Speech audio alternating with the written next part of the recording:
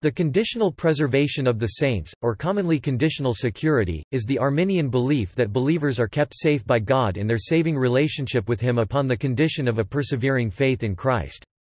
Arminians find the Scriptures describing both the initial act of faith in Christ, whereby the relationship is effected, and the persevering faith in Him whereby the relationship is sustained. The relationship of the believer to Christ is never a static relationship existing as the irrevocable consequence of a past decision, act, or experience. Rather, it is a living union, proceeding upon a living faith in a living Savior.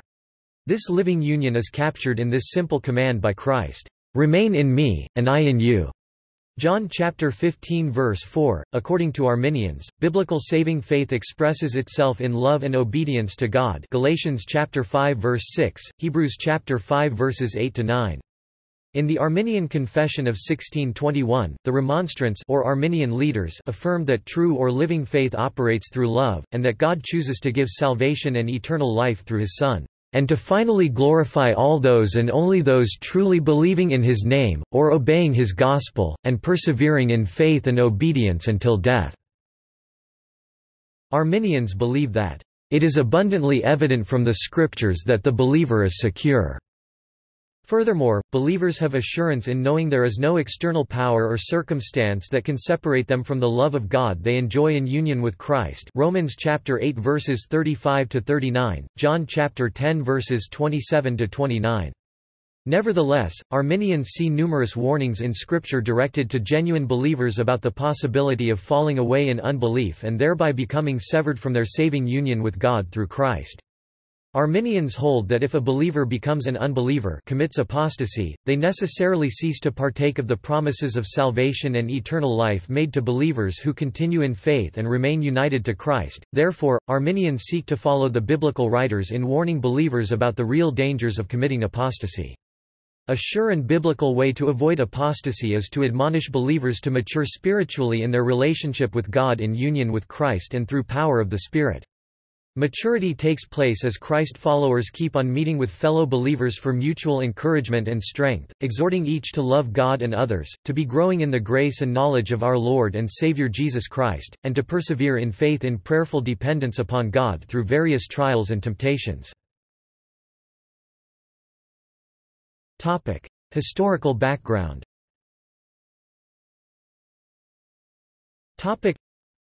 Free Will Baptist scholar Robert Passerilli states, appropriately last among the points of tension among Calvinism and Arminianism is the question whether those who have been regenerated must necessarily persevere or be preserved or may apostatize and be lost. Arminius himself and the original Remonstrants avoided a clear conclusion on this matter. But they raised the question. And the natural implications of the views at the heart of Arminianism, even in its early stages as a formal movement, tended to question whether Calvinism's assumptions of necessary perseverance was truly biblical. Those tendencies indicated by the questions raised did not take long to reach fruition, and thus Calvinism and Arminianism have come to be traditionally divided on this issue. Prior to the time of the debate between Calvinists and the Arminians at the Synod of Dort 1618–1619, the view in the early Church appears to be on the side of conditional security. From his research of the writings of the early Church Fathers AD 90–313, patristic scholar David W. Burkott arrived at this conclusion. Since the early Christians believed that our continued faith and obedience are necessary for salvation, it naturally follows that they believed that a saved person could still end up being lost. Arminius and conditional security. Jacobus Arminius (1560–1609) arrived at the same conclusion in his own readings of the early Church Fathers. In responding to Calvinist William Perkins' arguments for the perseverance of the saints, he wrote, "In reference to the sentiments of the early Church Fathers, you doubtless know that almost all antiquity is of the opinion, that believers can fall away and perish." On another occasion he notes that such a view was never reckoned as a heretical opinion, but has always had more supporters in the Church of Christ, than that which denies its possibility. Arminius' opinion on the subject is clearly communicated in this relatively brief statement. My sentiments respecting the perseverance of the saints are, that those persons who have been grafted into Christ by true faith, and have thus been made partakers of his life-giving Spirit, possess sufficient powers or strength to fight against Satan, sin, the world and their own flesh, and to gain the victory over these enemies—yet not without the assistance of the grace of the same Holy Spirit. Jesus Christ also by his Spirit assists them in all their temptations, and affords them the ready aid of his hand, and, provided they stand prepared for the battle, implore his help, and be not wanting to themselves, Christ preserves them from falling. So that it is not possible for them, by any of the cunning craftiness or power of Satan, to be either seduced or dragged out of the hands of Christ. But I think it is useful and will be quite necessary in our first convention, or synod, to institute a diligent inquiry from the Scriptures, whether it is not possible for some individuals through negligence to desert the commencement of their existence in Christ, to cleave again to the present evil world, to decline from the sound doctrine which was once delivered to them, to lose a good conscience, and to cause divine grace to be ineffectual. Though I here openly and ingenuously affirm, I never taught that a true believer can, either totally or finally fall away from the faith, and perish, yet I will not conceal, that there are passages of Scripture which seem to me to wear this aspect, and those answers to them which I have been permitted to see, are not of such a kind as to approve themselves on all points to my understanding. On the other hand, certain passages are produced for the contrary doctrine of unconditional perseverance which are worthy of much consideration. For Arminius the believer's security is conditional. Provided they stand prepared for the battle, implore his help, and be not wanting to themselves. This complements what Arminius says elsewhere in his writings. God resolves to receive into favor those who repent and believe, and to save in Christ, on account of Christ, and through Christ, those who persevere in faith, but to leave under sin and wrath those who are impenitent and unbelievers, and to condemn them as aliens from Christ. In another place he writes, God wills that they, who believe and persevere in faith, shall be saved, but that those, who are unbelieving and impenitent, shall remain under condemnation. The Remonstrance and conditional security.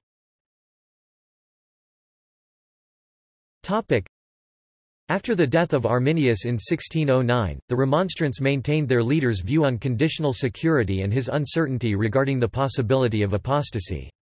This is evidenced in the fifth article drafted by its leaders in 1610. That those who are incorporated into Christ by a true faith, and have thereby become partakers of his life-giving Spirit, have thereby full power to strive against Satan, sin, the world, and their own flesh, and to win the victory, it being well understood that it is ever through the assisting grace of the Holy Ghost, and that Jesus Christ assists them through his Spirit in all temptations, extends to them his hand, and if only they are ready for the conflict, and desire his help, and are not inactive, keeps them from falling, so that they, by not craft or power of Satan, can be misled nor plucked out of Christ's hand, according to the word of Christ, John chapter 10 verse 28. Neither shall any man pluck them out of my hand, but whether they are capable, through negligence, of forsaking again the first beginnings of their life in Christ, of again returning to this present evil world, of turning away from the holy doctrine which was delivered them, of losing a good conscience, of becoming devoid of grace, that must be more particularly determined out of the Holy Scripture, before we ourselves can teach it with full persuasion of our minds. Sometime between 1610, and the official proceeding of the Synod of Dort 1618, the Remonstrants became fully persuaded in their minds that the Scriptures taught that a true believer was capable of falling away from faith and perishing eternally as an unbeliever.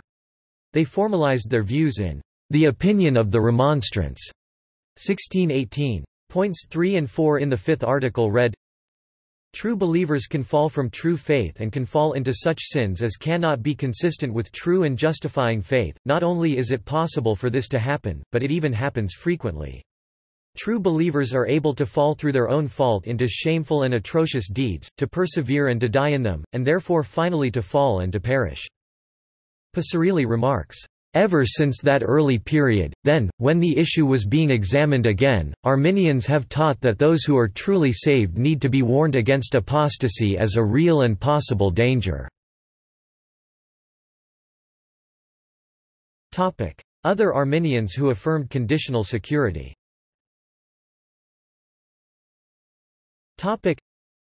John Goodwin (1593–1665) was a Puritan who presented the Arminian position of falling away in Redemption Redeemed 1651, which drew a lot of attention from Calvinists.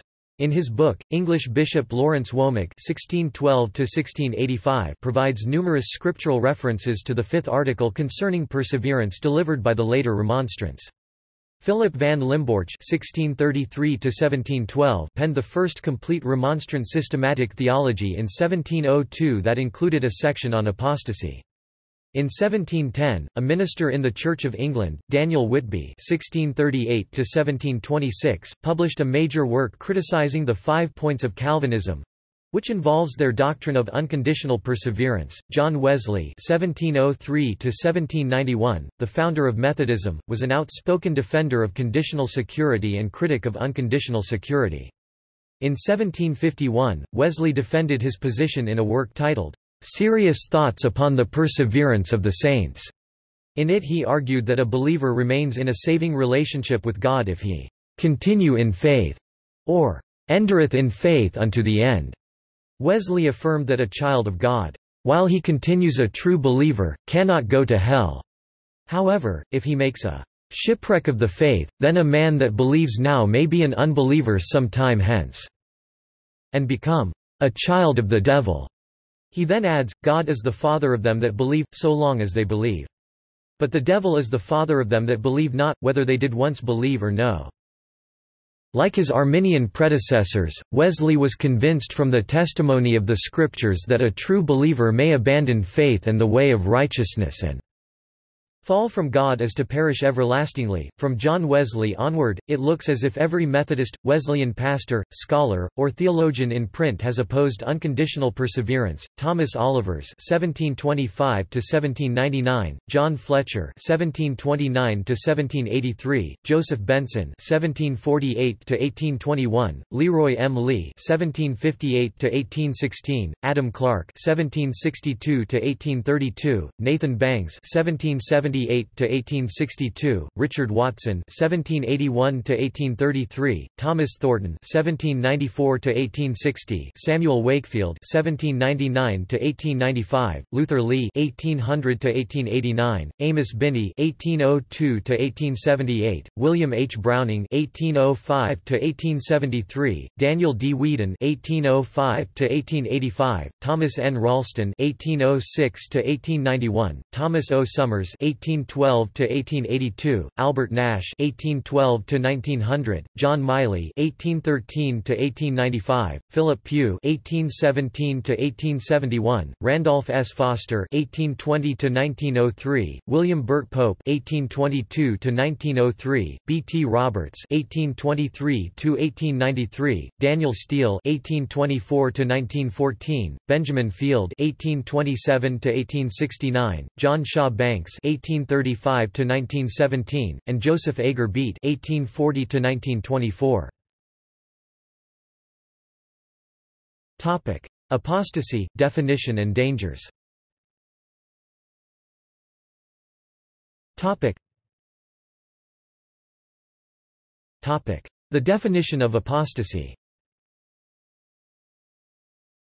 Topic: Apostasy means the deliberate disavowal of belief in Christ made by a formerly believing Christian. Creamer states that apostasia is used in the absolute sense of passing over to unbelief, thus a dissolution of the union with God subsisting through faith in Christ. Arminian scholar Robert Shank writes, the English word apostasy is derived from the Greek noun, apostasia. Thayer defines apostasia as a falling away, defection, apostasy, in the Bible sc. from the true religion. The word appears twice in the New Testament, Acts chapter 21 verse 21, 2 Thessalonians chapter 2 verse 3. Its meaning is well illustrated in its use in Acts chapter 21 verse 21. You are teaching apostasy, defection from Moses. A kindred word is the synonym apostation. Thayer defines apostation, as used in the Bible, as divorce, repudiation. He cites Matthew chapter 19 verse 7 and Mark chapter 10 verse 4. A bill of divorce, apostation. He also cites Matthew chapter 5 verse 31. Let him give her a bill of divorce, apostation. He cites the use of apostation by Demosthenes as defection of a freedman from his patron. Moulton and Milligan cite the use of apostation as a bond of relinquishing of property sold, a contract of renunciation, the renunciation of rights of ownership. They also cite the use of apostation with reference to a deed of divorce. The meaning of the related verb aphistemi is, of course, consonant with the meaning of the nouns. It is used transitively in Acts chapter 5 verse 37. Drew away people after him. And transitively, it means to depart, go away, desert, withdraw, fall away, become faithless, etc. Howard Marshall notes that aphistemi is used of giving up the faith in Luke chapter 8 verse 13, 1 Timothy chapter 4 verse 1 and Hebrews chapter 3 verse 12, and is used of departure from God in the LXX, i.e., Septuagint, the Greek translation of the Old Testament. Marshall also notes that the failure to persist in faith is expressed by other Greek words which mean falling away, drifting and stumbling. Of particular theological significance are the verb scandalizo, fall away from faith, and the noun scandalon, enticement to unbelief, cause of salvation's loss, seduction. Schenck concluded, an apostate, according to the New Testament definition, is one who has severed his union with Christ by withdrawing from an actual saving relationship with him. Apostasy is impossible for men who have not entered into a saving relationship with God. The warnings against succumbing to the ugly peril of apostasy are directed to men who obviously are true believers. J. Rodman Williams adds, one of the mistakes made by those who affirm the invariable continuance of salvation is the viewing of salvation too much as a state. From this perspective, to be saved is to enter into a state of grace. However true it is that one moves into a new realm, whether it is called the kingdom of God, eternal life, or other like expression, the heart of the matter is the establishment of a new relationship with God. Prior to salvation, one was without God, or against God, cut off from his presence. Now through Jesus Christ reconciliation, at one meant with God, has occurred. Moreover, the Holy Spirit, who becomes present, is not merely some force or energy but God himself in a new and intimate relationship. Hence, if a person begins to drift away, it is not from some static condition or state, but from a person. It is a personal relationship that thereby is betrayed, broken, forfeited. This is the tragic meaning of apostasy. It is not so much giving up something, even so marvelous as salvation, but the forsaking of a person. Surely through such an action salvation too is forfeited. But the critical matter is the severing of a relationship with the personal God. The dangers of apostasy. Marshall finds 4 biblical dangers that could serve as precursors to committing apostasy. 1. Persecution by unbelievers. Believers are frequently tempted to give up their faith because of the difficulties of maintaining it amid fierce opposition. 2. Accepting false doctrine. Whatever form this presents itself, the temptation is to blunt the edge of faith in Jesus Christ and ultimately to destroy it altogether. 3. Temptation to sin. The significance of this form of temptation is that it causes the believer to deny the power of God to preserve him from sinning, to return to the very things from which he was saved by belief in Christ and which by their nature exclude a man from the kingdom of God, and to perform those acts which are expressly forbidden by the Lord. In other words, sin is an act and attitude which is incompatible with the obedience of faith, and hence constitutes a denial of faith. 4. Weariness in faith. This is where the believer gradually drifts away from his faith and passes into a state of apostasy. Marshall concludes, "The New Testament contains too many warnings about the danger of sin and apostasy for us to be complacent about these possibilities. These dangers are real and not hypothetical." Methodist scholar Ben Witherington would add, "The New Testament suggests that one is not eternally secure until one is securely in eternity. Short of that, there is the possibility of apostasy or rebellion against God by one who has believed in Christ." Apostasy, however, is not to be confused with the notion of accidentally or unconsciously falling away. Apostasy is a conscious, willful rebellion against God. Unless one commits such an act of apostasy or rebellion, one need not worry about one's salvation, for God has a firm grip on the believer. With apostasy being a real possibility for Christians, Arminians seek to follow the example that New Testament writers provide in urging Christians to persevere. Scott McKnight clarifies what perseverance means and doesn't mean for Arminians. It doesn't mean sinlessness, it doesn't mean that we are on some steady and never-failing incline up into pure sanctification. It does not deny stumbling or messy spirituality, it doesn't deny doubt and problems. It simply means that the person continues to walk with Jesus and doesn't walk away from him in a resolute manner. What it means is continuing trust in God. Since Arminians view sin as an act and attitude which constitutes a denial of faith, believers who persist in acting like unbelievers will eventually become one of them and share in their same destiny and doom. Therefore, the only people who need perseverance are Christians, and the only people who can commit apostasy are Christians. Non-Christians have nothing to persevere toward or apostatize from. Thus, when Christians are appropriately warned about the dangers of committing apostasy, such warnings can function as a moral injunction that strengthens commitment to holiness as well as the need to turn in complete trust to God in Christ through His Spirit. Biblical support.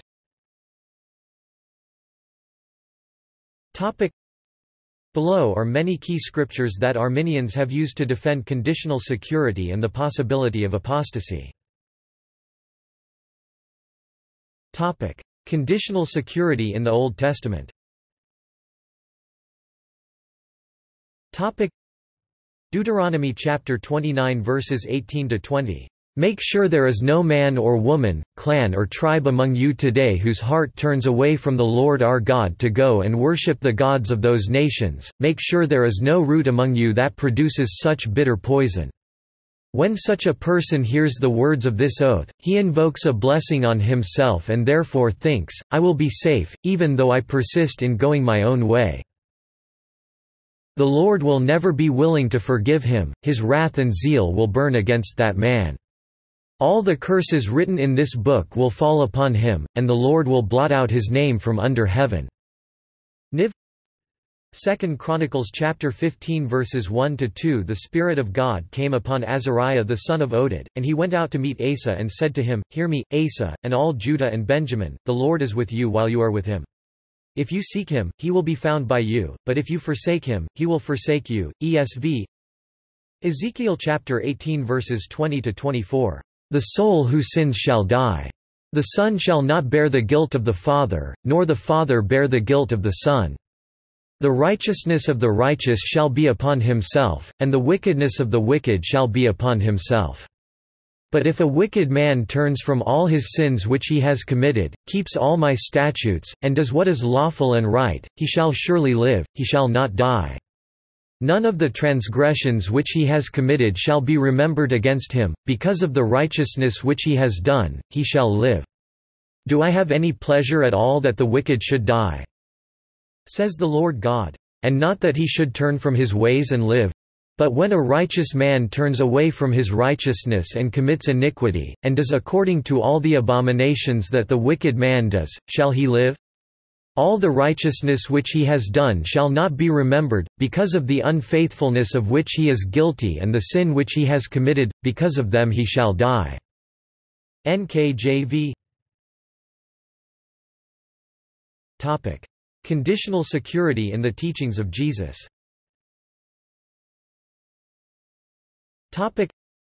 Matthew chapter 5 verses 27 to 30. Jesus said, You heard that it was said, You shall not commit adultery. But I say to you that everyone looking at a woman so as to desire her already committed adultery with her in his heart. And if your right eye is causing you to fall, scandalizo, tear it out and throw it from you. For it is better for you that one of your body parts perish and your whole body not be thrown into Gehenna. And if your right hand is causing you to fall, scandalizo, cut it off and throw it from you. For it is better for you that one of your body parts perish and your whole body not go into Gehenna. Disciples Literal New Testament or DLNT. Matthew chapter 7 verse 21, Jesus said, "Not everyone saying to me, Lord, Lord, will enter into the kingdom of the heavens, but the one doing the will of my Father in the heavens." DLNT. Matthew chapter 10 verses 16 to 17, 21 to 22. Jesus is speaking to his 12 disciples. "Behold, I am sending you out as sheep in the midst of wolves, so be wise as serpents and innocent as doves. Beware of men, for they will deliver you over to courts and flog you in their synagogues, and you will be dragged before governors and kings for my sake, to bear witness before them and the Gentiles. Brother will deliver brother over to death, and the father his child, and children will rise against parents and have them put to death, and you will be hated by all for my name's sake. But the one who endures to the end will be saved." ESV. Matthew chapter 10 verses 32 to 33. Jesus is speaking to his disciples. "Therefore everyone who confesses me before men, I will also confess him before my Father who is in heaven. But whoever denies me before men, I will also deny him before my Father who is in heaven." NASB. Matthew chapter 18 verses 6 to 9. Jesus is speaking to his disciples. "But whoever causes one of these little ones believing in me to fall, scandalizo, it would be better for him that a donkey millstone be hung around his neck and he be sunk in the deep part of the sea. Woe to the world because of the causes of falling, scandalon. For it is a necessity that causes of falling, scandalon, should come, nevertheless, woe to the person through whom the cause of falling, scandalon, comes. But if your hand or your foot is causing you to fall, scandalizo, cut it off and throw it from you. It is better for you to enter into life crippled or lame than to be thrown into the eternal fire having 2 hands or 2 feet. And if your eye is causing you to fall, scandalizo, tear it out and throw it from you. It is better for you to enter into life one-eyed than to be thrown into the Gehenna of fire having 2 eyes." DLNT. Matthew chapter 18 verses 10 to 14. Jesus is speaking to his disciples. "See that you do not despise one of these little ones. For I tell you that in heaven their angels always see the face of my Father who is in heaven. What do you think? If a man has 100 sheep, and one of them has gone astray, does he not leave the 99 on the mountains and go in search of the one that went astray? And if he finds it, truly, I say to you, he rejoices over it more than over the 99 that never went astray. So it is not the will of my Father who is in heaven that one of these little ones should perish." ESV. Matthew chapter 24 verses 4, 42 to 51. Jesus answered, "Watch out that no one deceives you. Therefore keep watch, because you do not know on what day your Lord will come. But understand this, if the owner of the house had known at what time of night the thief was coming, he would have kept watch and would not have let his house be broken into. So you also must be ready, because the Son of Man will come at an hour when you do not expect him. Who then is the faithful and wise servant, whom the master has put in charge of the servants in his household to give them their food at the proper time? It will be good for that servant whose master finds him doing so when he returns. Truly I tell you, he will put him in charge of all his possessions. But suppose that servant is wicked and says to himself, my master is staying away a long time, and he then begins to beat his fellow servants and to eat and drink with drunkards. The master of that servant will come on a day when he does not expect him and at an hour he is not aware of. He will cut him to pieces and assign him a place with the hypocrites, where there will be weeping and gnashing of teeth." Niv. Matthew chapter 24 verses 9 to 14. Jesus said to his disciples, "Then they will deliver you up to tribulation and put you to death, and you will be hated by all nations for my name's sake. And then many will fall away scandalizo and betray one another and hate one another. And many false prophets will arise and lead many astray.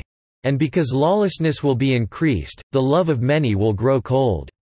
But the one who endures to the end will be saved. And this gospel of the kingdom will be proclaimed throughout the whole world as a testimony to all nations, and then the end will come." ESV Mark chapter 8 verses 34 to 38. And he summoned the crowd with his disciples and said to them, If anyone wishes to come after me, he must deny himself and take up his cross and follow me. For whoever wishes to save his life will lose it, but whoever loses his life for my sake and the gospel's will save it. For what does it profit a man to gain the whole world, and forfeit his soul? For what will a man give in exchange for his soul? For whoever is ashamed of me and my words in this adulterous and sinful generation, the Son of Man will also be ashamed of him when he comes in the glory of his Father with the holy angels. NASB Mark chapter 9 verses 42 to 50. Jesus is talking to his disciples. And whoever causes one of these little ones believing in me to fall, scandalizo.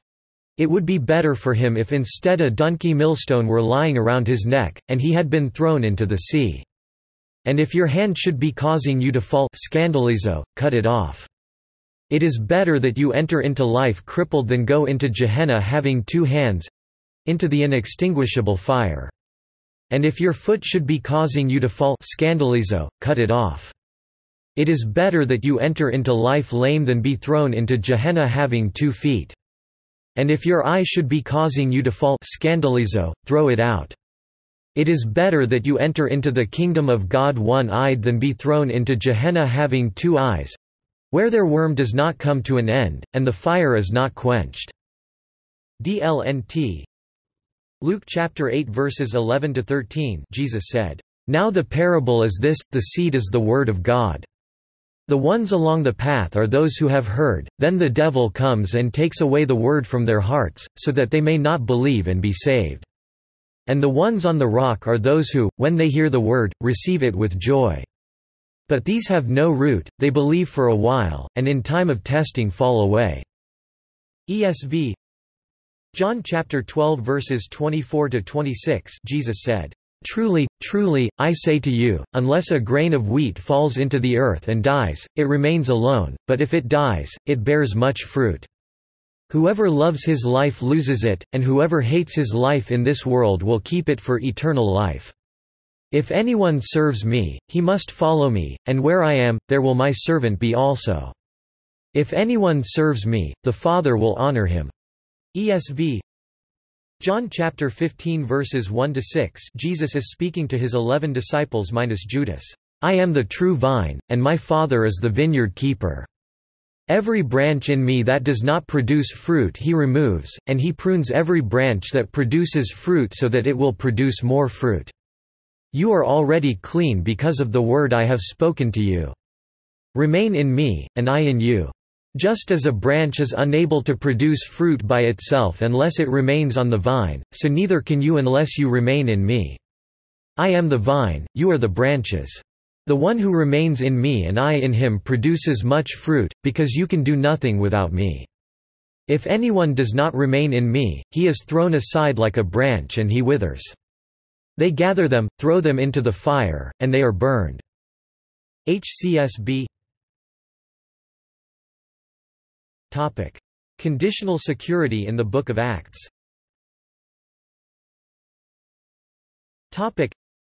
Acts chapter 14 verses 21 to 22. They, Paul and Barnabas, preached the gospel in that city and won a large number of disciples. Then they returned to Lystra, Iconium and Antioch, strengthening the disciples and encouraging them to remain true to the faith. We must go through many hardships to enter the kingdom of God, they said. Niv.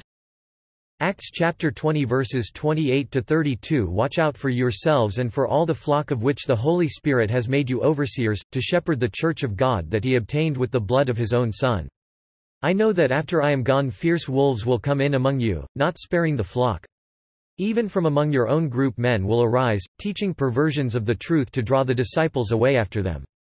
Therefore, be alert, remembering that night and day for 3 years I did not stop warning each one of you with tears.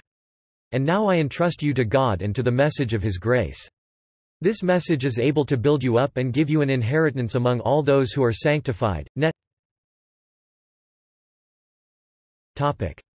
Conditional security in the writings of the Apostle Paul.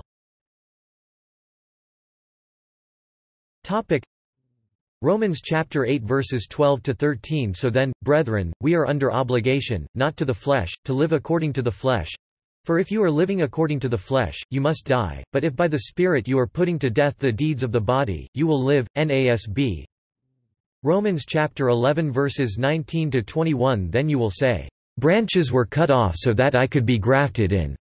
That's right. They were broken off because of their unbelief, but you remain only because of faith.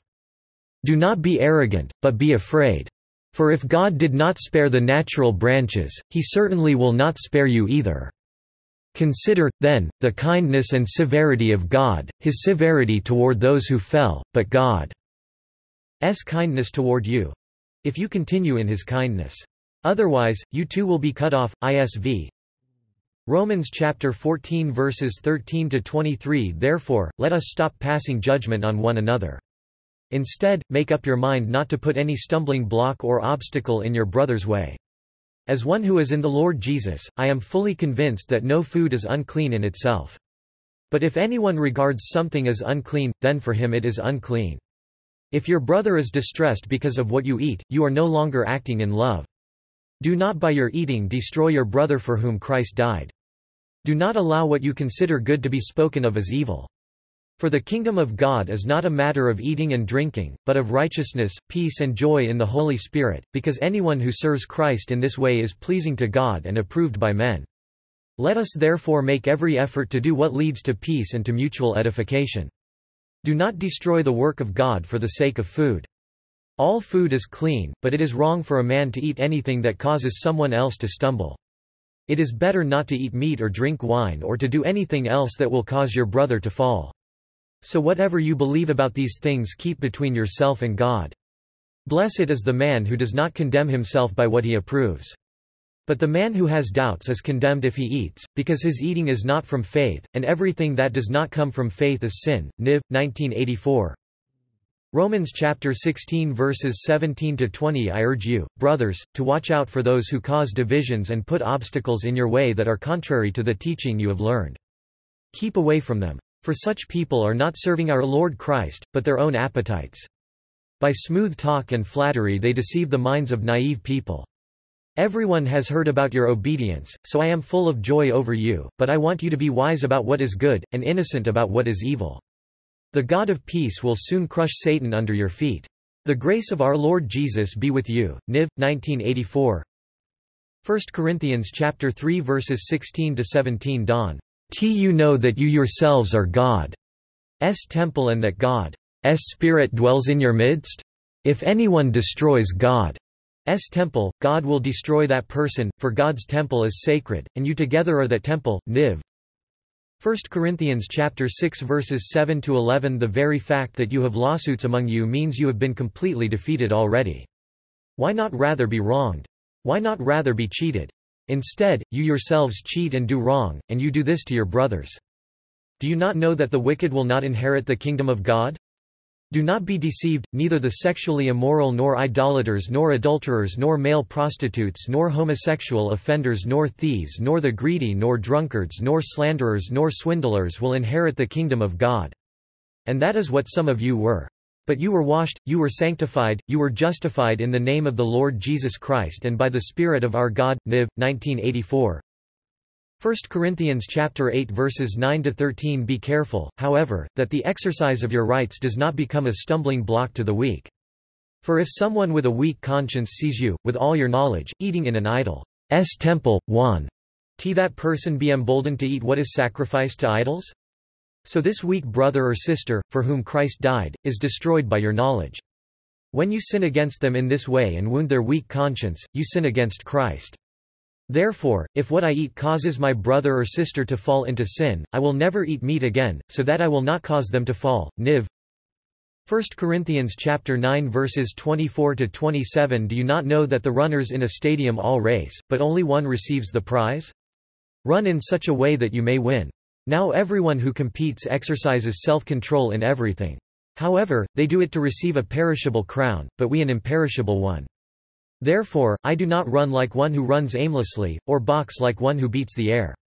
Instead, I discipline my body and bring it under strict control, so that after preaching to others, I myself will not be disqualified. HCSB. 1 Corinthians chapter 10 verses 7 to 8, 11 to 12. Don't become idolaters as some of them were, as it is written, the people sat down to eat and drink, and got up to play. Let us not commit sexual immorality as some of them did, and in a single day 23,000 people fell dead. Now these things happened to them as examples, and they were written as a warning to us, on whom the ends of the ages have come.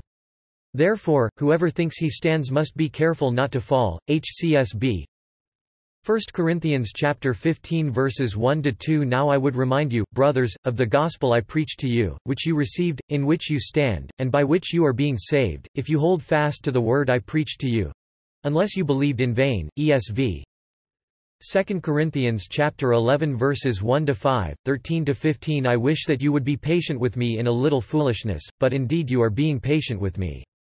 For I am jealous for you with godly jealousy, because I promised you in marriage to one husband, to present you as a pure virgin to Christ. But I am afraid that just as the serpent deceived Eve by his treachery, your minds may be led astray from a sincere and pure devotion to Christ. For if someone comes and proclaims another Jesus different from the one we proclaimed, or if you receive a different spirit than the one you received, or a different gospel than the one you accepted, you put up with it well enough. 5 For I consider myself not at all inferior to those super-apostles. For such people are false apostles, deceitful workers, disguising themselves as apostles of Christ. And no wonder, for even Satan disguises himself as an angel of light. Therefore, it is not surprising his servants also disguise themselves as servants of righteousness, whose end will correspond to their actions. Net Galatians chapter 1 verses 6 to 9. I am astonished that you are so quickly deserting the one who called you to live in the grace of Christ and are turning to a different gospel, which is really no gospel at all. Evidently some people are throwing you into confusion and are trying to pervert the gospel of Christ. But even if we or an angel from heaven should preach a gospel other than the one we preach to you, let them be under God's curse. As we have already said, so now I say again, if anybody is preaching to you a gospel other than what you accepted, let them be under God's curse. Niv. Galatians chapter 4 verses 9 to 11. But now that you have come to know God, or rather to be known by God, how can you turn back again to the weak and worthless basic forces? Do you want to be enslaved to them all over again? You are observing religious days and months and seasons and years. I fear for you that my work for you may have been in vain. Net Galatians chapter 5 verses 2 to 4. Mark my words. I, Paul, tell you that if you let yourselves be circumcised, Christ will be of no value to you at all. Again I declare to every man who lets himself be circumcised that he is obligated to obey the whole law. You who are trying to be justified by the law have been alienated from Christ, you have fallen away from grace. Niv. Galatians chapter 5 verses 16, 19 to 21. But I say, walk by the Spirit, and you will not gratify the desires of the flesh. Now the works of the flesh are evident: sexual immorality, impurity, sensuality, idolatry, sorcery, enmity, strife, jealousy, fits of anger, rivalries, dissensions, divisions, envy, drunkenness, orgies, and things like these. I warn you, as I warned you before, that those who do such things will not inherit the kingdom of God. ESV. Galatians chapter 6 verses 7 to 10. Do not be deceived, God is not mocked, for whatever one sows, that will he also reap. For the one who sows to his own flesh will from the flesh reap corruption, but the one who sows to the Spirit will from the Spirit reap eternal life. And let us not grow weary of doing good, for in due season we will reap, if we do not give up. So then, as we have opportunity, let us do good to everyone, and especially to those who are of the household of faith. ESV. Ephesians chapter 5 verses 3 to 7. But among you there must not be even a hint of sexual immorality, or of any kind of impurity, or of greed, because these are improper for God's holy people. Nor should there be obscenity, foolish talk or coarse joking, which are out of place, but rather thanksgiving. For of this you can be sure, no immoral, impure or greedy person, such a man is an idolater, has any inheritance in the kingdom of Christ and of God. Let no one deceive you with empty words, for because of such things God's wrath comes on those who are disobedient. Therefore, do not be partners with them. Niv. Colossians chapter 1 verses 21 to 23 And you, who once were alienated and hostile in mind, doing evil deeds, he has now reconciled in his body of flesh by his death, in order to present you holy and blameless and above reproach before him, if indeed you continue in the faith, stable and steadfast, not shifting from the hope of the gospel that you heard. ESV. 1 Thessalonians chapter 3 verses 1 to 5 So when we could stand it no longer, we thought it best to be left by ourselves in Athens. We sent Timothy, who is our brother and God's fellow worker in spreading the gospel of Christ, to strengthen and encourage you in your faith, so that no one would be unsettled by these trials. You know quite well that we were destined for them. In fact, when we were with you, we kept telling you that we would be persecuted. And it turned out that way, as you well know. For this reason, when I could stand it no longer, I sent to find out about your faith. I was afraid that in some way the tempter might have tempted you and our efforts might have been useless. Niv. 1984. 1 Timothy chapter 1 verses 18 to 19 This command I entrust to you, Timothy, my son, in accordance with the prophecies previously made concerning you, that by them you fight the good fight, keeping faith and a good conscience, which some have rejected and suffered shipwreck in regard to their faith. NASB. 1 Timothy chapter 4 verse 1 But the Spirit explicitly says that in later times some will fall away from the faith, paying attention to deceitful spirits and doctrines of demons. NASB. 1 Timothy chapter 4 verses 13 to 16 Until I, Paul, come, devote yourself to the public reading of Scripture, to preaching and to teaching. Be diligent in these matters, give yourself wholly to them, so that everyone may see your progress. Watch your life and doctrine closely. Persevere in them, because if you do, you will save both yourself and your hearers. Niv. 2 Timothy chapter 2 verses 10 to 13 Therefore, I endure everything for the sake of the elect, that they also may obtain the salvation that is in Christ Jesus with eternal glory. The saying is trustworthy, for, if we have died with him, we will also live with him, if we endure, we will also reign with him, if we deny him, he also will deny us, if we are faithless, he remains faithful, for he cannot deny himself. ESV. Conditional security in the Book of Hebrews.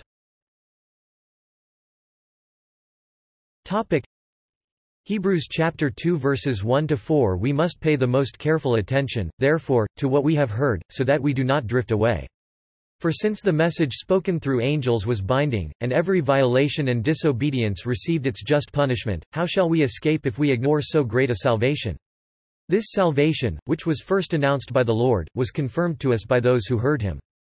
God also testified to it by signs, wonders and various miracles, and by gifts of the Holy Spirit distributed according to his will. Niv.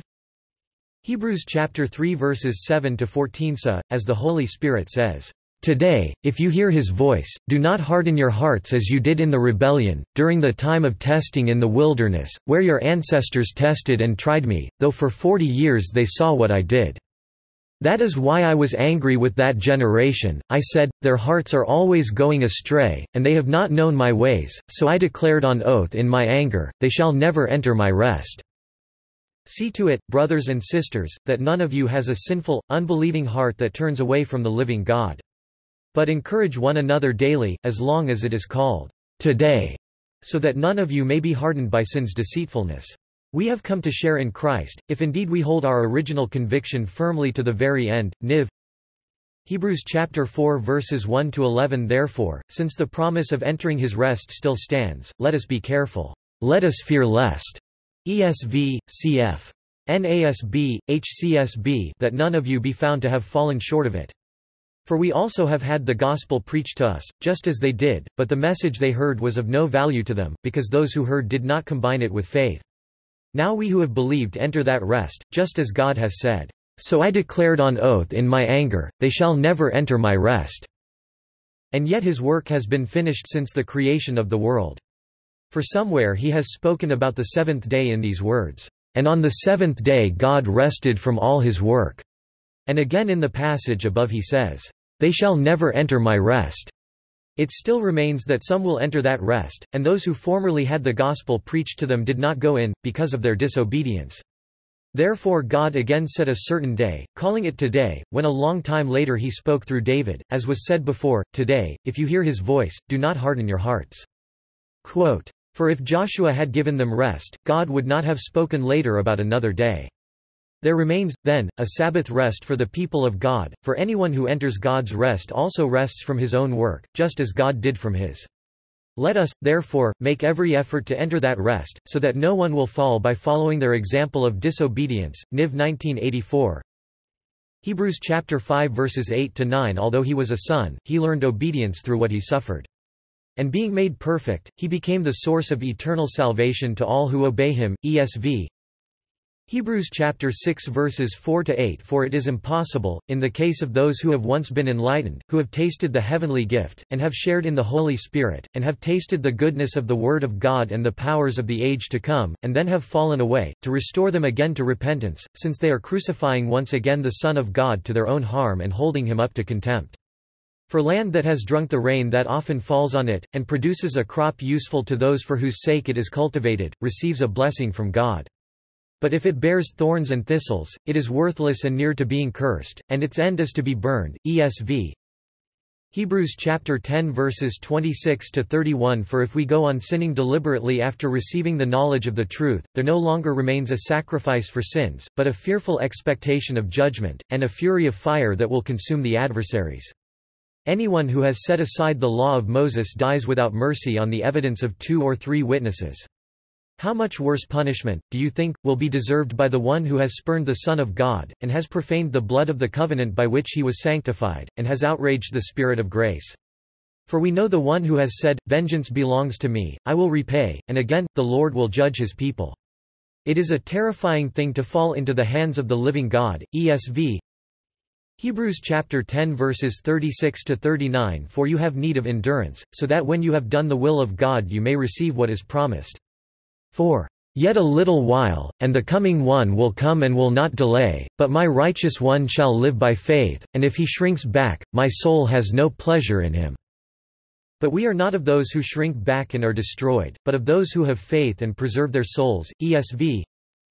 Hebrews chapter 12 verses 1–13. Therefore, since we are surrounded by so great a cloud of witnesses, let us also lay aside every weight, and sin which clings so closely, and let us run with endurance the race that is set before us, looking to Jesus, the founder and perfecter of our faith, who for the joy that was set before him endured the cross, despising the shame, and is seated at the right hand of the throne of God.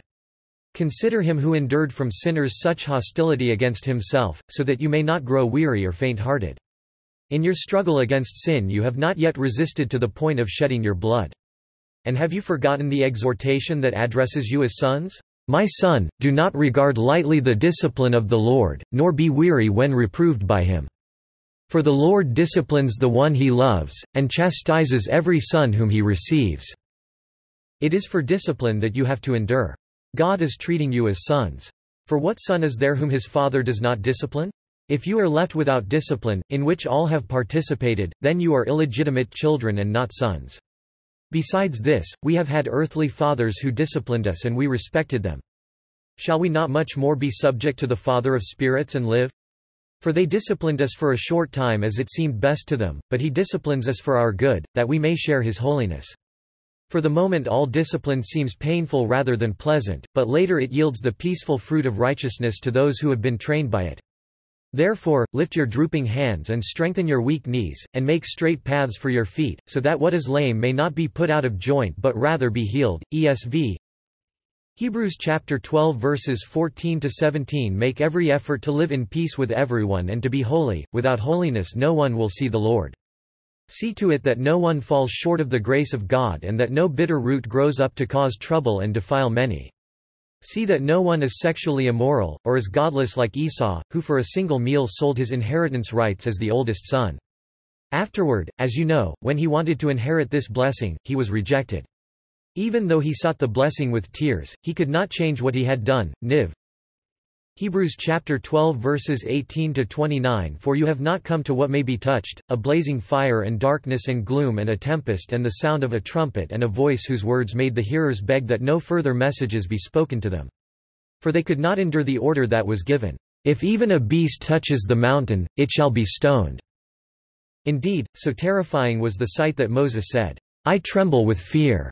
But you have come to Mount Zion and to the city of the living God, the heavenly Jerusalem, and to innumerable angels in festal gathering, and to the assembly of the firstborn who are enrolled in heaven, and to God, the judge of all, and to the spirits of the righteous made perfect, and to Jesus, the mediator of a new covenant, and to the sprinkled blood that speaks a better word than the blood of Abel. See that you do not refuse him who is speaking. For if they did not escape when they refused him who warned them on earth, much less will we escape if we reject him who warns from heaven. At that time his voice shook the earth, but now he has promised, "Yet once more I will shake not only the earth but also the heavens." This phrase, "yet once more," indicates the removal of things that are shaken—that is, things that have been made—in order that the things that cannot be shaken may remain. Therefore, let us be grateful for receiving a kingdom that cannot be shaken, and thus let us offer to God acceptable worship, with reverence and awe, for our God is a consuming fire. ESV. Conditional security in the Book of James. James chapter 1 verse 12 Blessed is the one who perseveres under trial because, having stood the test, that person will receive the crown of life that the Lord has promised to those who love him. Niv. James chapter 5 verses 19–20 My brothers, if anyone among you wanders from the truth and someone brings him back, let him know that whoever brings back a sinner from his wandering will save his soul from death and will cover a multitude of sins. ESV. Conditional security in the books of 2 Peter and Jude.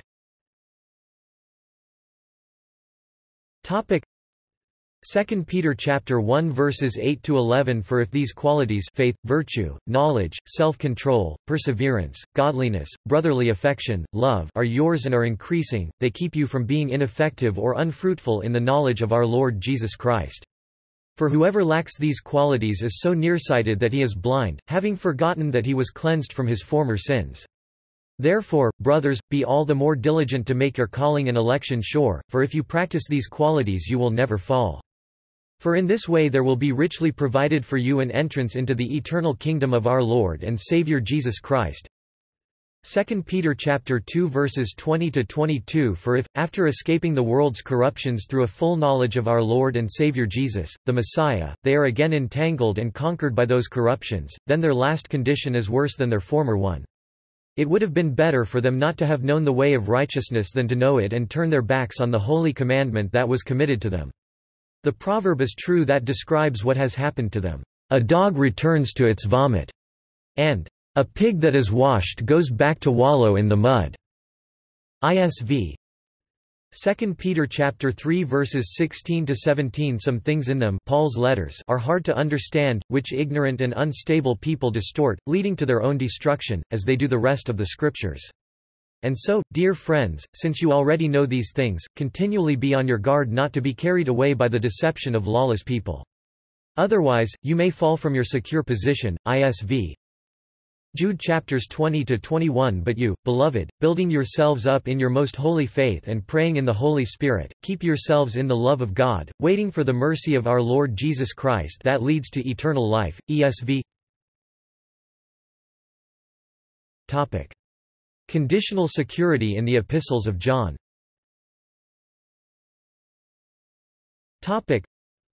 1 John chapter 2 verses 18–27 Children, it is the last hour.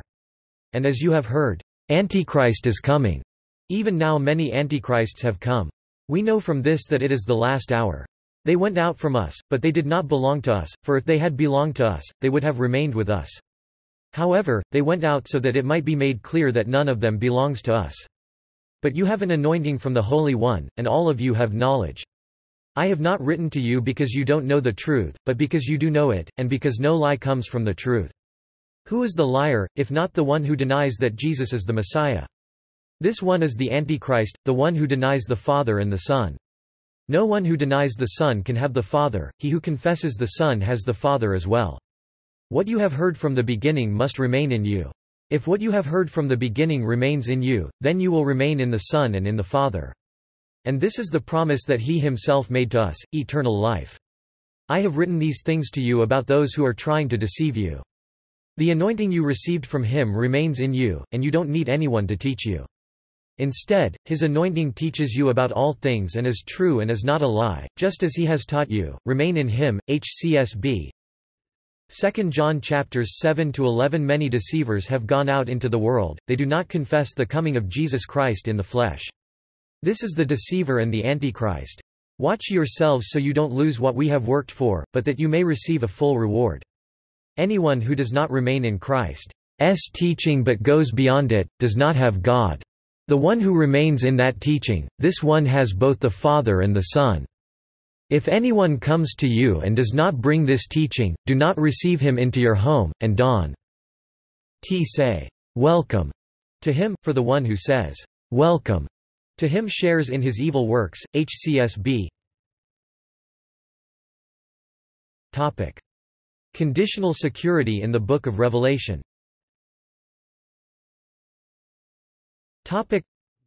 Revelation chapter 2 verses 10–11. Do not fear what you are about to suffer. Behold, the devil is about to cast some of you into prison, so that you will be tested, and you will have tribulation for 10 days. Be faithful until death, and I, Jesus, will give you the crown of life. He who has an ear, let him hear what the Spirit says to the churches. He who overcomes will not be hurt by the second death. NASB. Revelation chapter 3 verses 4–5. But you have a few people in Sardis who have not soiled their garments, and they will walk with me in white, for they are worthy. He who overcomes will thus be clothed in white garments, and I will not erase his name from the book of life, and I will confess his name before my Father and before his angels. NASB.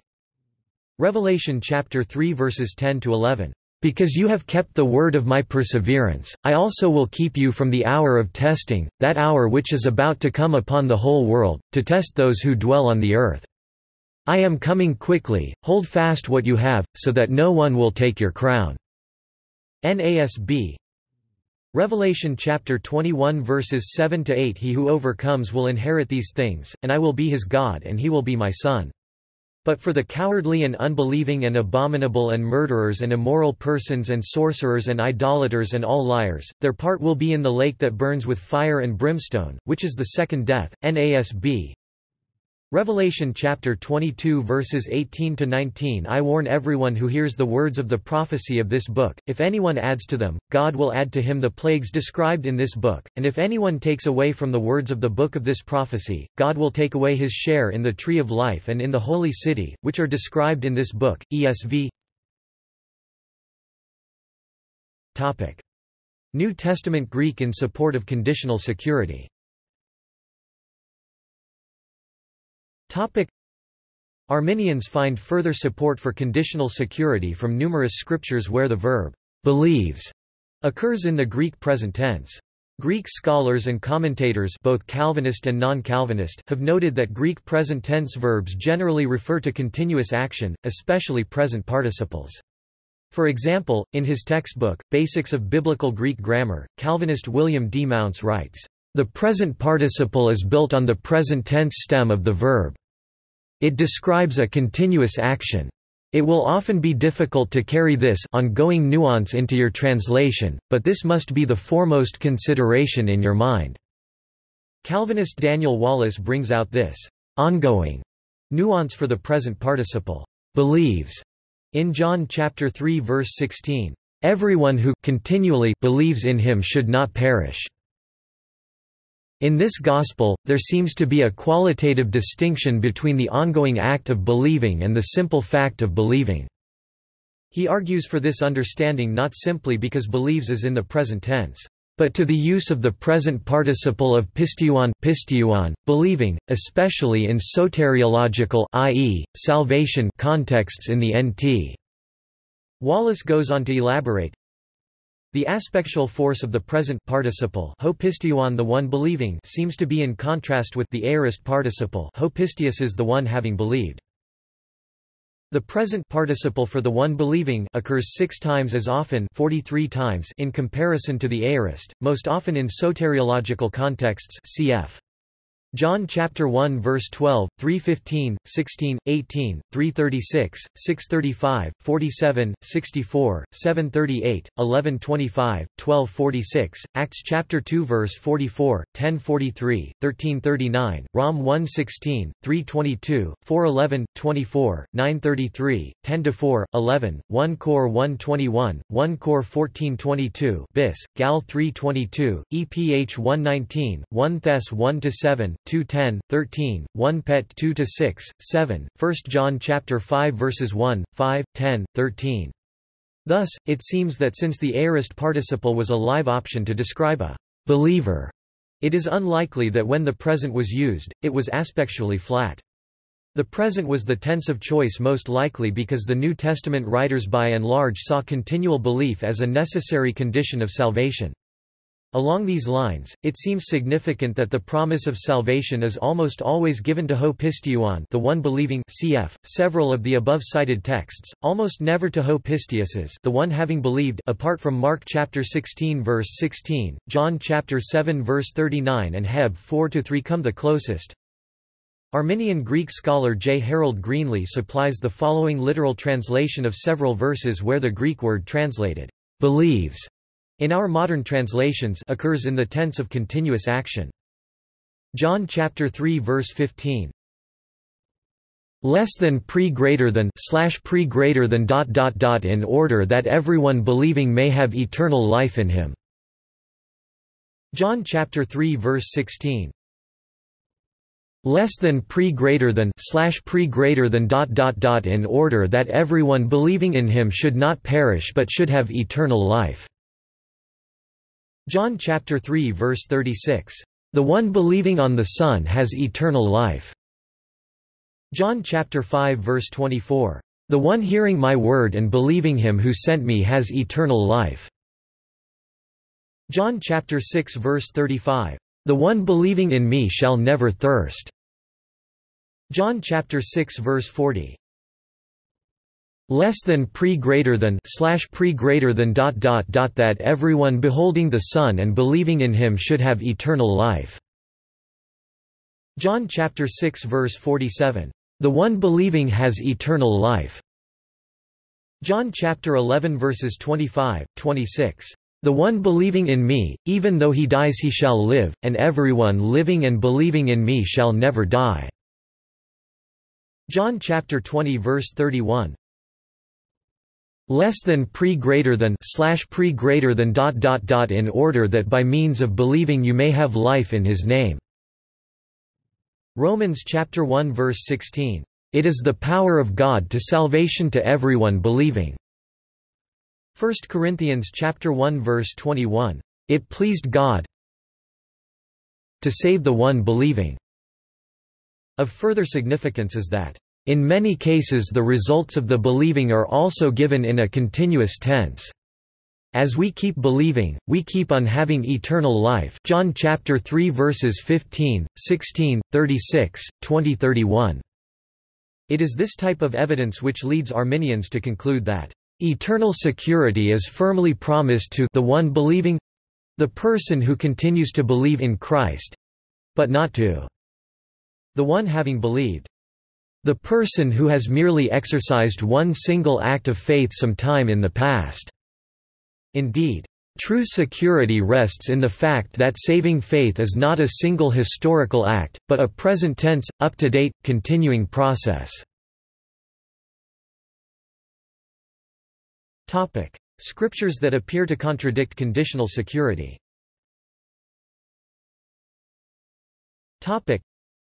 Those who hold to perseverance of the saints cite a number of verses to support their view. The following are some of the most commonly cited. John chapter 5 verse 24. Truly, truly, I say to you, whoever hears my word and believes him who sent me has eternal life. He does not come into judgment, but has passed from death to life. ESV. John chapter 6 verses 35, 37-40. Jesus said to them, I am the bread of life, whoever comes to me shall not hunger, and whoever believes in me shall never thirst. All that the Father gives me will come to me, and whoever comes to me I will never cast out. For I have come down from heaven, not to do my own will but the will of him who sent me. And this is the will of him who sent me, that I should lose nothing of all that he has given me, but raise it up on the last day. For this is the will of my Father, that everyone who looks on the Son and believes in him should have eternal life, and I will raise him up on the last day. ESV. John chapter 10 verses 27–29. My sheep hear my voice, and I know them, and they follow me. I give them eternal life, and they will never perish, and no one will snatch them out of my hand. My Father, who has given them to me, is greater than all, and no one is able to snatch them out of the Father's hand. ESV. John chapter 17 verse 12. While I was with them, I kept them in your name, which you have given me. I have guarded them, and not one of them has been lost except the son of destruction, that the scripture might be fulfilled. ESV. Romans chapter 8 verse 1. There is therefore now no condemnation for those who are in Christ Jesus. ESV.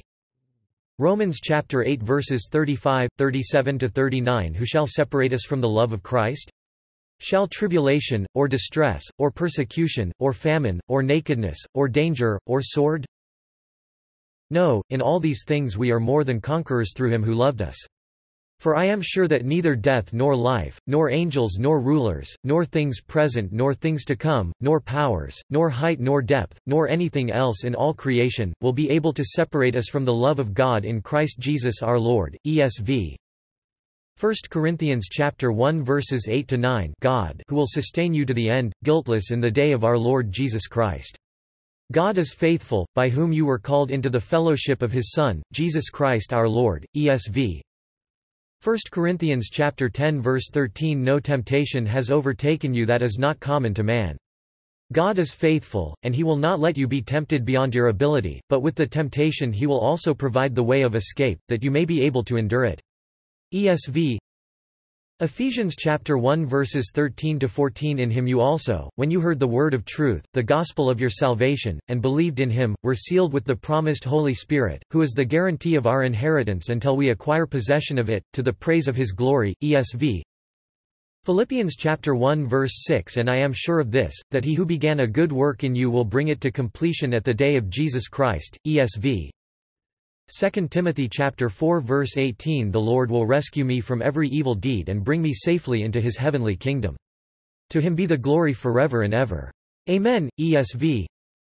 Hebrews chapter 7 verse 25. Therefore, he is able also to save forever those who draw near to God through him, since he always lives to make intercession for them. NASB. 1 Peter chapter 1 verse 5. Who are protected by the power of God through faith for a salvation ready to be revealed in the last time. NASB. 1 John chapter 3 verse 9. No one who is born of God will continue to sin, because God's seed remains in him. He cannot go on sinning, because he has been born of God. Niv. Jude chapters 24–25. To him who is able to keep you from falling and to present you before his glorious presence without fault and with great joy. To the only God our Saviour be glory, majesty, power and authority, through Jesus Christ our Lord, before all ages, now and forevermore. Amen. Niv. Arminians would argue that they have adequately provided explanations for how these verses and others can be easily reconciled with conditional security. Agreements and disagreements with opposing views.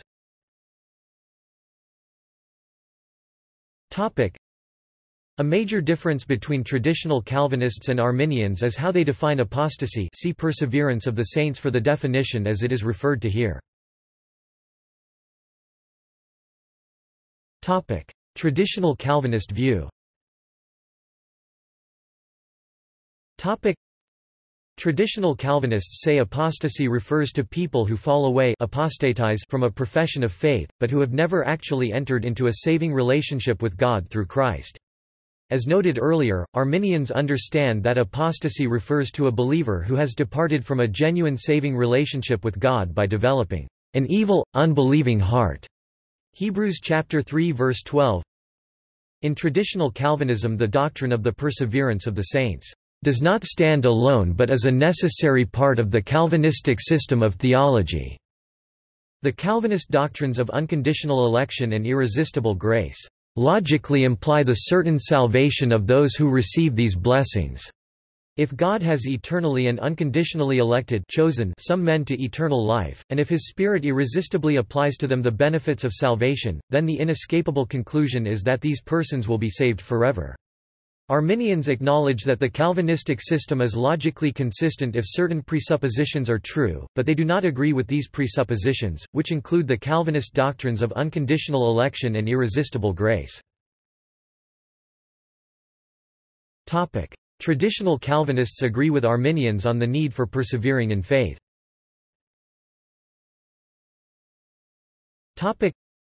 Baptist scholar James Leo Garrett says it is important for people recognize that traditional Calvinist and Arminians do not differ as to whether continuing faith in Jesus Christ will be necessary for final or eschatological salvation.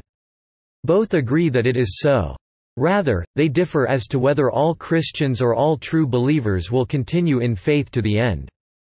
For example, Anthony Hoekema, longtime professor of Calvin Theological Seminary, stated, "Peter puts it vividly, we are kept by the power of God through faith 1 Peter 1 verse 5. A living faith, which expresses itself through love Galatians 5 verse 6. In other words, we may never simply rest on the comfort of God's preservation apart from the continuing exercise of faith." Hoekema even writes that he agrees with Arminian writer Robert Schenck when he says, "There is no warrant in the New Testament for that strange at ease in Zion definition of perseverance which assures Christians that perseverance is inevitable and relieves them of the necessity of deliberately persevering in faith, encouraging them to place confidence in some past act or experience." Reformed Presbyterian James Denny stated, "And there is nothing superficial in what the New Testament calls faith, it is man's absolute committal of himself forever to the sin-bearing love of God for salvation. It is not simply the act of an instant, it is the attitude of a life, it is the one right thing at the moment when a man abandons himself to Christ, and it is the one thing which keeps him right with God forever. Grace is the attitude of God to man which is revealed and made sure in Christ, and the only way in which it becomes effective in us for new life is when it wins from us the response of faith. And just as grace is the whole attitude of God in Christ to sinful men, so faith is the whole attitude of the sinful soul as it surrenders itself to that grace. Whether we call it the life of the justified, or the life of the reconciled, or the life of the regenerate, or the life of grace or of love, the new life is the life of faith and nothing else. To maintain the original attitude of welcoming God's love as it is revealed in Christ bearing our sins—not only to trust it, but to go on trusting—not merely to believe in it as a mode of transition from the old to the new, but to keep on believing—to say with every breath we draw, "Thou, O Christ, art all I want, more than all in Thee I find," is not a part of the Christian life, but the whole of it. Free grace or non-traditional Calvinist view.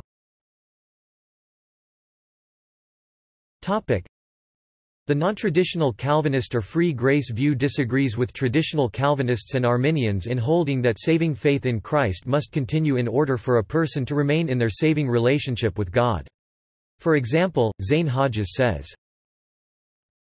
"We miss the point to insist that true saving faith must necessarily continue.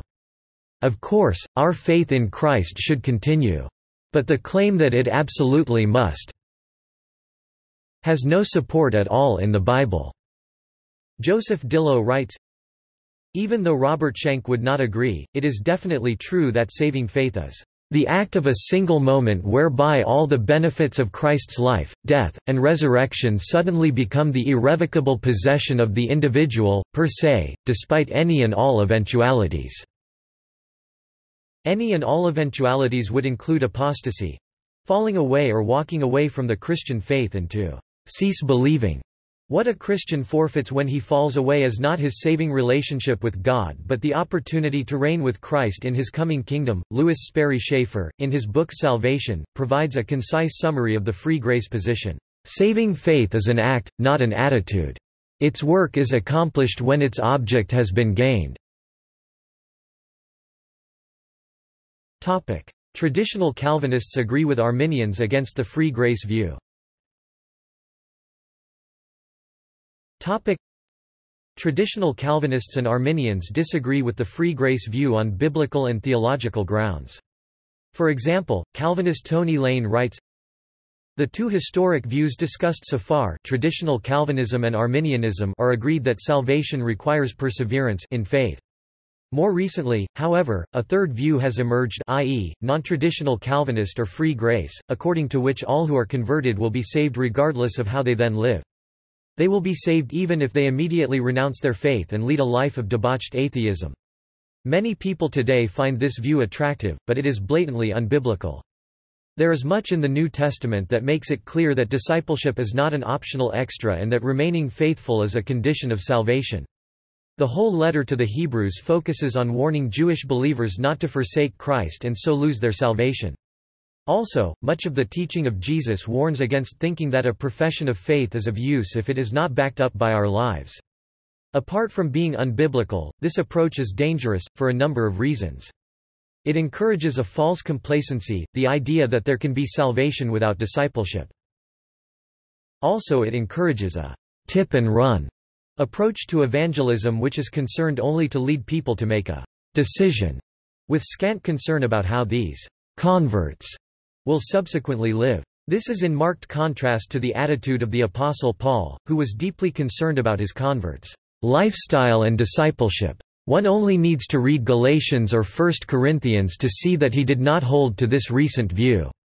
The author of Hebrews was desperately concerned that his readers might lose their salvation by abandoning Christ. These three letters make no sense if salvation is guaranteed by one single decision for Christ. This view is pastorally disastrous. Scott McKnight and J. Rodman Williams represent the opinion of Arminians on this view.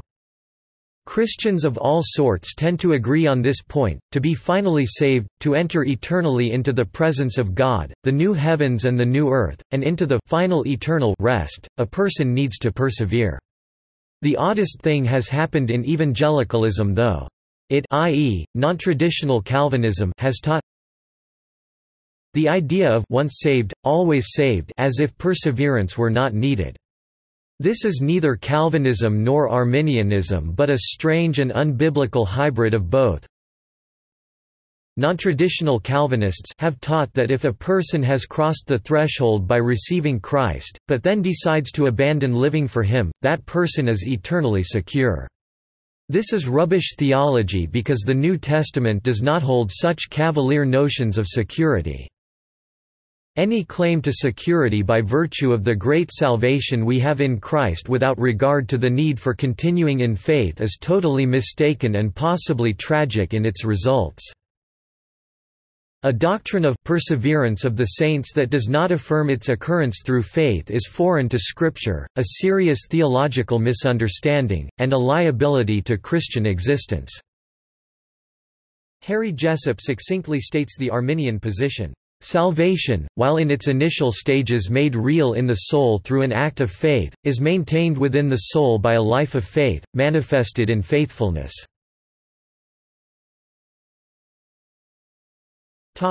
Denominations that affirm the possibility of apostasy.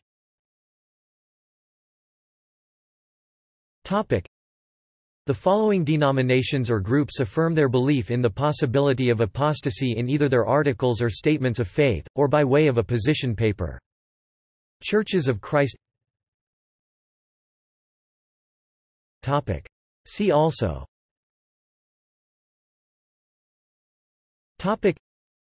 Apostasy in Christianity. Backslide. Corporate election. Perseverance of the Saints has articles in the external links that support its position. Notes.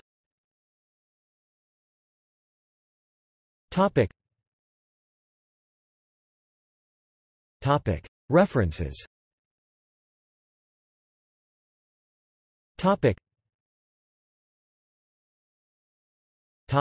Further reading.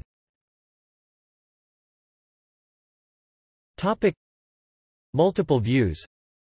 Arminian view. Traditional Calvinist view. Non-traditional Calvinist or free grace view. External links.